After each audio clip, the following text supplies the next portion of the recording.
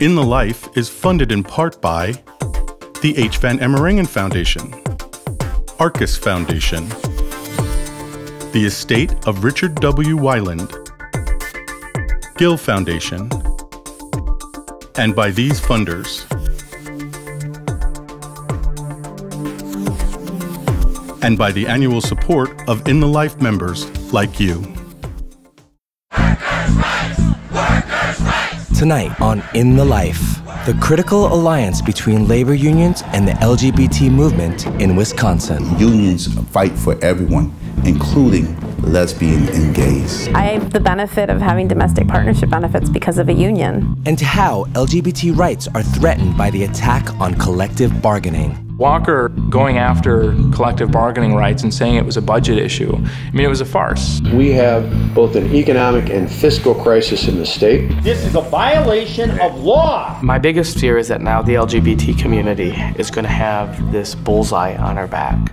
Then later, we go into the world of reparative therapy to discover the truth about ex-gay ministries. But the truth is, God has designed our eyes to be attracted to the woman's body. The therapist continually said that it was possible to completely change from gay to straight. A clinic that believes that homosexuality is a sin and can be changed is engaging in culture war practices. We brought everybody together. Act up! Healthcare is right! And we're married. There was nothing for him to hide. Make a promise.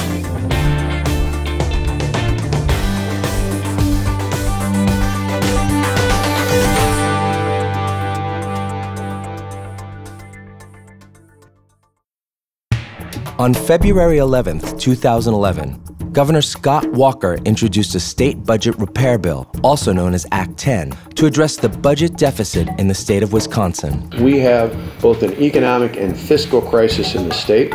Walker's plan would strip nearly all collective bargaining rights from teachers, as well as many state and local employees. This is an unprecedented extreme attack on basic worker rights, the likes of which we have never seen. Although exempt from the bill, most police, firefighters, and state troopers stood in solidarity with the protesters. We've said we'll pay for our pensions. We've said that we'll pay for our health insurance. But we will not give up our rights. It's a scam. It's a farce. In protest against Governor Walker's budget repair bill, widespread demonstrations at the state capitol lasted for months. This created immediate LGBT concerns for protection of partnership benefits and workers' rights. I went to Madison to protest Governor Walker's attack on union workers. I'm married to a union worker. I come from a union household and found his attack on working families just unconscionable. It really did feel like public employees were demonized through this process. I've been a state employee for over 10 years and I've never felt the way I did since this has happened.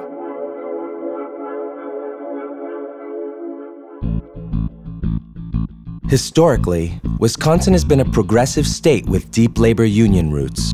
In 1959, it was the first state to extend collective bargaining rights to the public sector and is the birthplace of the American Federation of State, County, and Municipal Employees.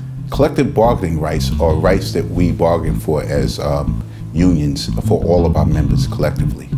And collective bargaining started actually in the state of Wisconsin. Often taking the lead for their lesbian and gay members, public sector unions negotiated domestic partner benefits into contracts when elected officials were too timid to act. The unions often took the lead in terms of ensuring access to equal benefits for LGBT people. In the city of Milwaukee, when we were working to establish domestic partner benefits for city employees, it was the city union that really championed working with the union members, working with the city of Milwaukee, working with the mayor to ensure the availability of domestic partner benefits for city employees. But under Act 10, unions would no longer be able to negotiate for domestic partnership benefits. A government that's willing to take away the rights of any of its citizens is a government that's willing to take away the rights of anyone else.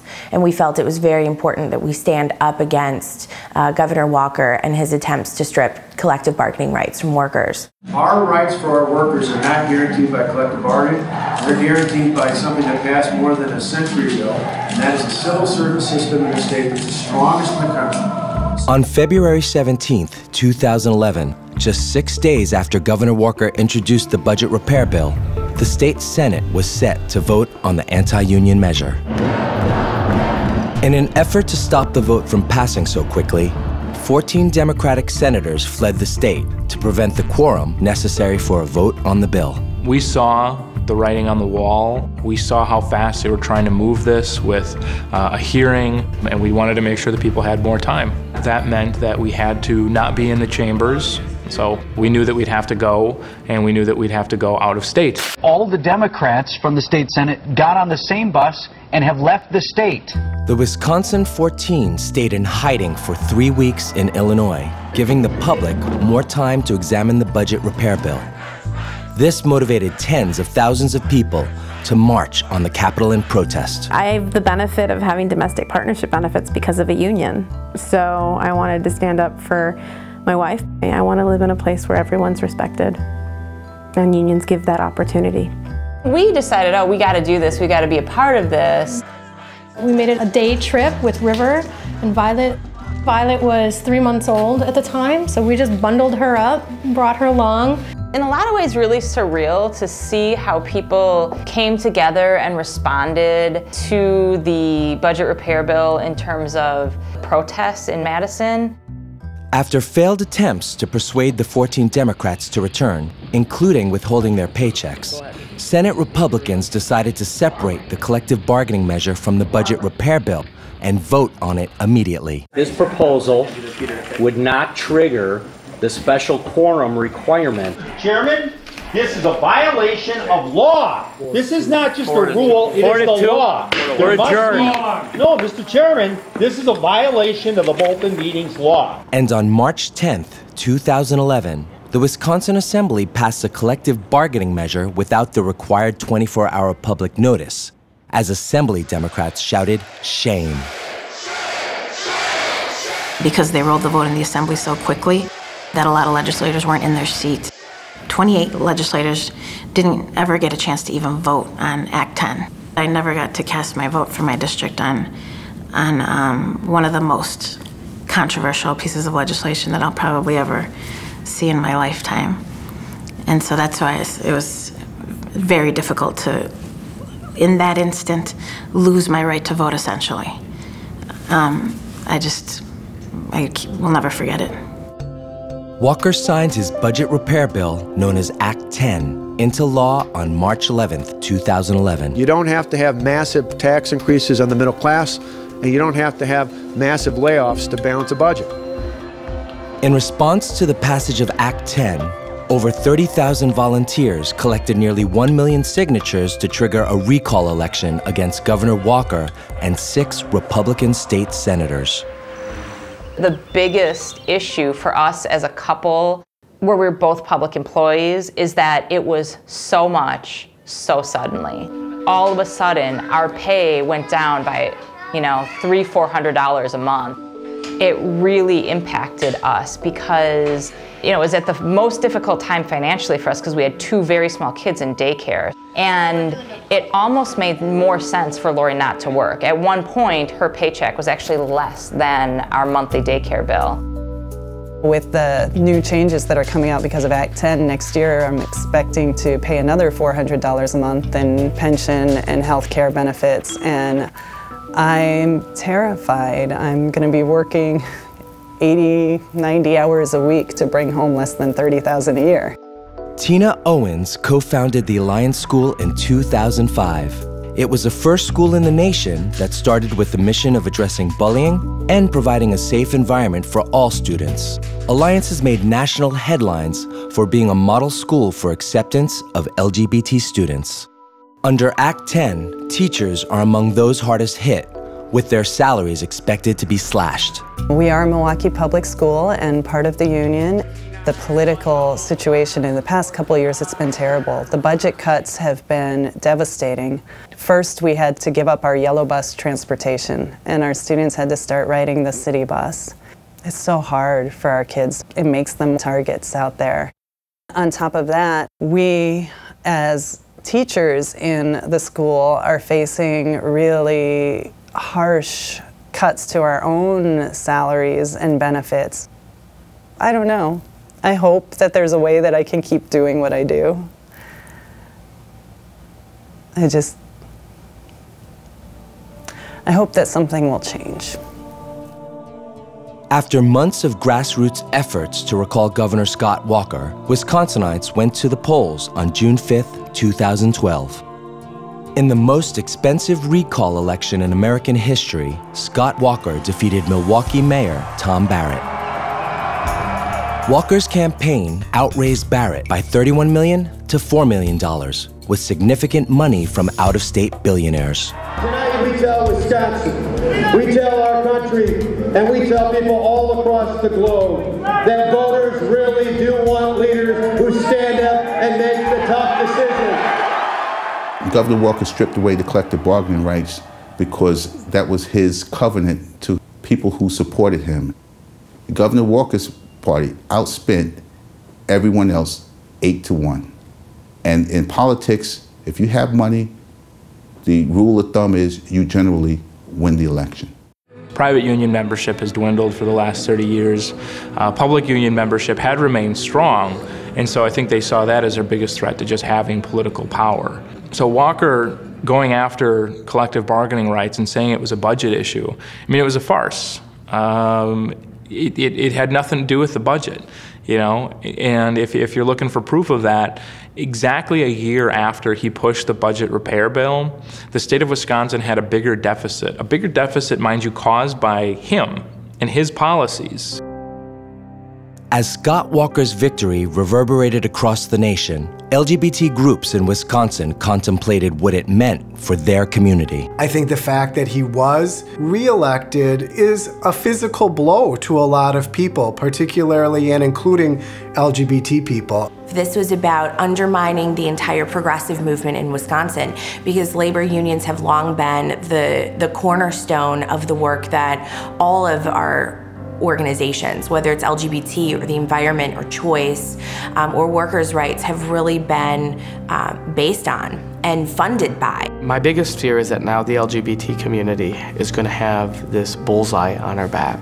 Right now, Democrats are lucky enough to have control of the state Senate. And if we lose that control in the fall, it wouldn't be far-fetched to see a law introduced that would repeal the domestic partnership. We could really be in a lot of trouble with losing our registry. Although Wisconsin has a constitutional amendment banning same-sex marriage, the state passed a domestic partnership registry in 2009. Governor Walker has stated that the registry is unconstitutional and has directed the state not to defend the law. It's incredibly disappointing and frustrating that Governor Walker does not believe that the critical protections that the domestic partnership registry provides to same-sex couples is worth defending. You know, these are protections like hospital visitation and family medical leave. The domestic partner registry was really a first step both in the city of Milwaukee and in the state of Wisconsin toward encouraging equal access to benefits for same-sex couples. We were able to pass a domestic partnership law, and we were the first state that had a constitutional amendment that went and did something positive after that. So we have about 43 of the rights and responsibilities that are afforded in marriage, but there's 211 in Wisconsin, so we've got a long ways to go.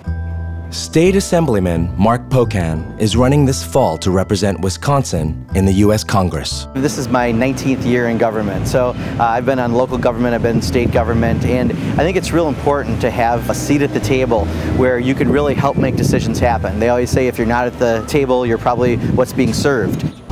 The LGBT community is hopeful that out politicians like Pocan and Tammy Baldwin, who is running for U.S. Senate, will make a difference.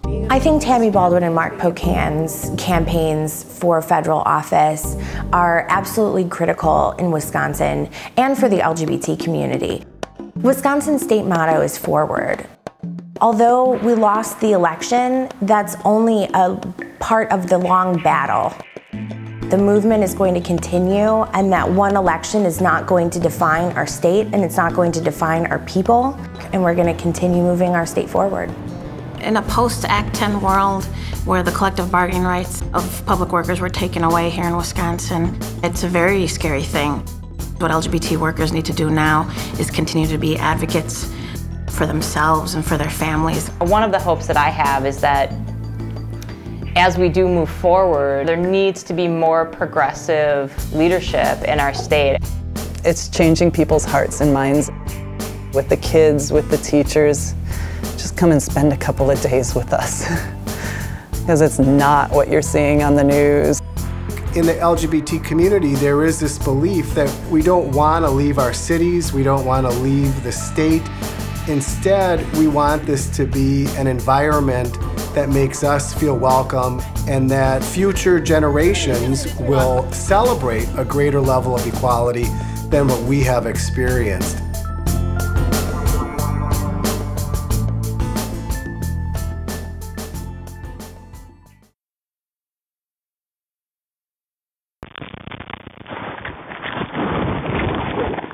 My name is John Becker. I work for Truth Wins Out. Truth Wins Out is an organization that monitors anti-LGBT religious extremism and the ex-gay industry, the people who say you can pray away the gay. But the truth is, God has designed our eyes to be attracted to the woman's body, to be attracted to her breast.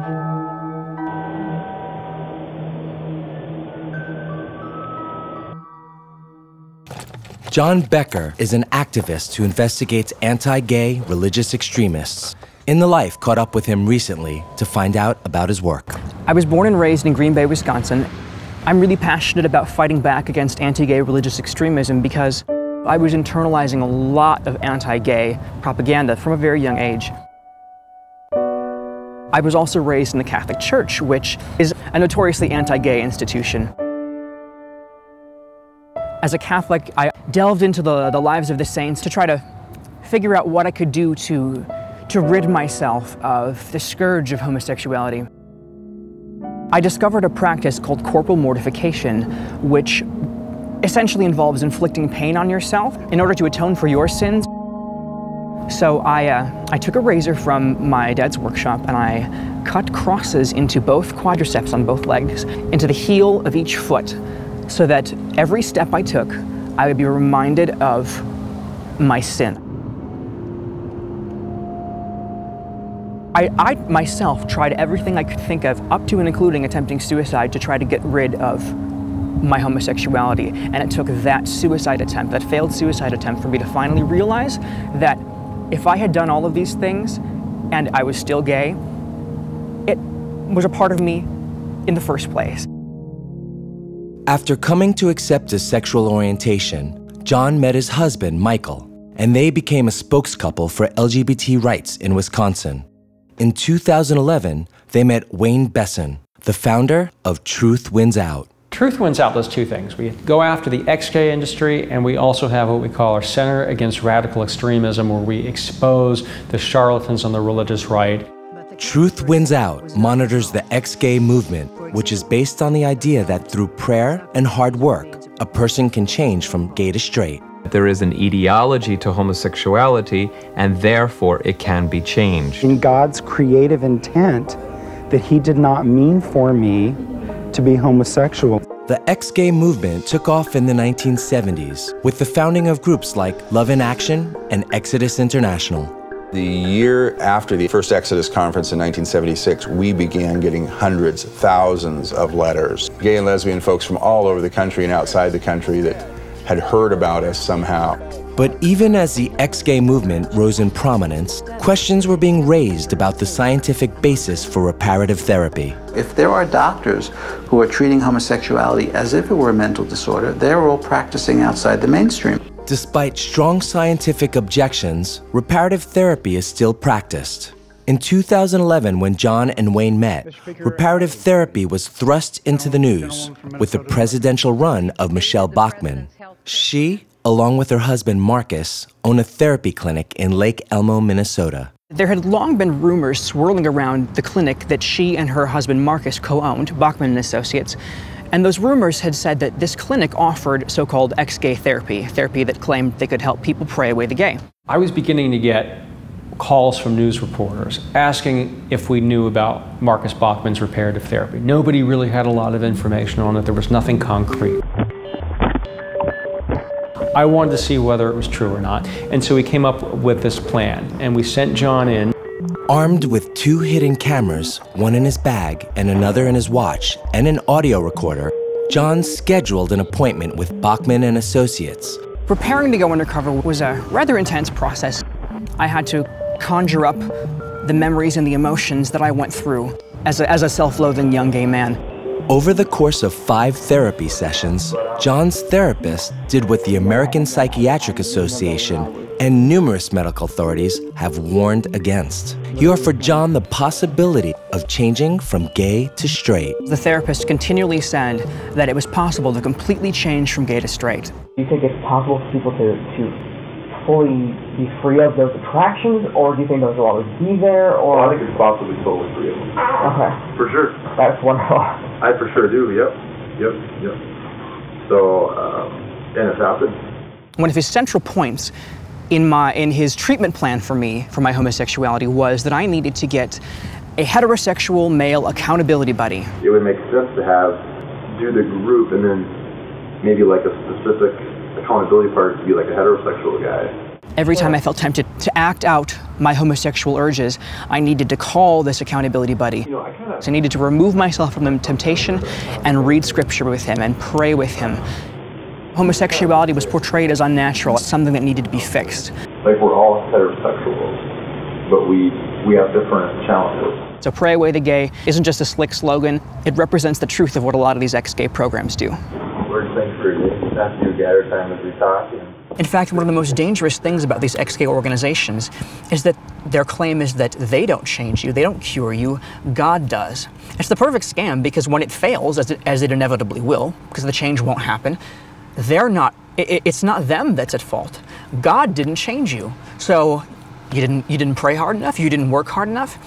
That's really what sets a lot of these people up for anxiety, depression, and suicide. Major news organizations, from the New York Times to ABC News, picked up the story about Bachmann's clinic. John Becker's visit to Marcus Bachmann's clinic made national news, I think because the culture wars are such an integral part of the presidential election right now. A clinic that believes that homosexuality is a sin and can be changed is engaging in culture war practices. They're not really doing therapy, they're just living according to a philosophy that ignores science, that ignores the reality of homosexuality, of sexuality in general. An unexpected development in the culture wars happened this past June during Exodus International's annual Freedom Conference held at a conservative Christian college. Alan Chambers, president of Exodus International, created a rift in the ex-gay movement when he had this to say about reparative therapy. In recent weeks, we have distanced ourselves from what's called reparative therapy. There's an enormous amount of anger from former clients of Exodus International who wasted years, if not decades, of their lives. Thousands, if not tens of thousands of dollars pursuing a mirage. And suddenly, after all of that work and money, Exodus throws up their hands and goes, psych, whoops, we're just kidding. At Exodus, we have promoted and been closely linked to all sorts of methods and things that we're reconsidering. Exodus International claims now to have shifted their strategic goals from changing sexual orientation to modifying behavior. The press reported on that as though this were a sea change in Exodus International and that they had abandoned their pursuit of LGBT people, when in reality, the group still believes firmly that homosexuality is sinful and broken. It's just a slight change in messaging versus a change of heart. Well, let me tell you what I think about change. I think it is possible. For anybody who has a relationship with Jesus Christ, change is possible. How do you make sense of what sound like the contradictory messages of groups like Exodus International? Sometimes they say people can change, then sometimes they say, well, people can't really change their sexual orientation, but they can change the way they behave. If you're going to live as an ex-gay and you're still attracted to people of your own sex, it's very likely that you're going to have to live with contradictory messages that are inside you.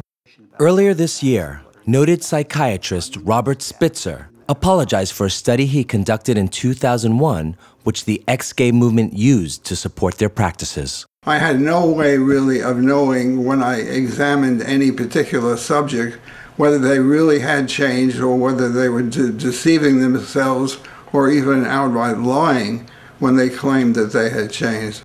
It's good to see that Robert Spitzer finally agreed with our assessment and said, yeah, my study is invalid. I'm no longer standing by it, and I want the religious right to stop using it, stop distorting my work and misleading people. I should also say to the gay community that I apologize for any harm I have done to them.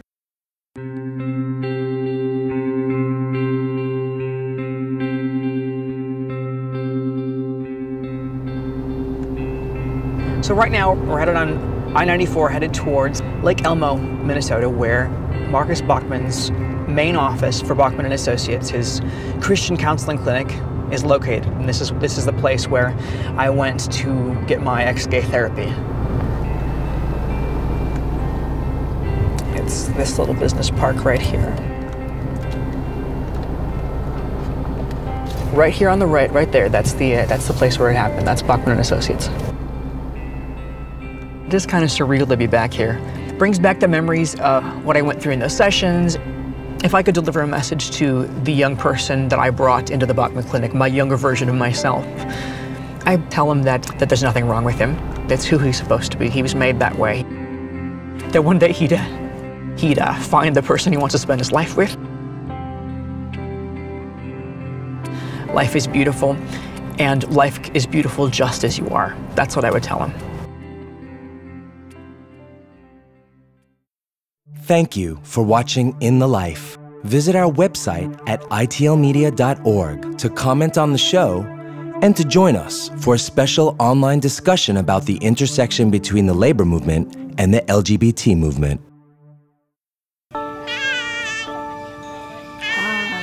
We need the same support that all families have. We care about where our kids go to school. We want them to live in a community that really values education. We want good health care for our kids. These are all just regular things. That's the role of the government, to help families, to ensure that they have those things. You go to work every day and you work hard and you just want people to support your family.